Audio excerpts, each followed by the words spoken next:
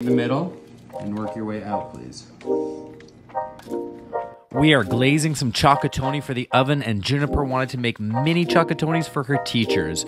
Friendly reminder, don't put too much glaze on your panettone or it will make them fall out of the mold after baking. She likes to put the pearl sugar.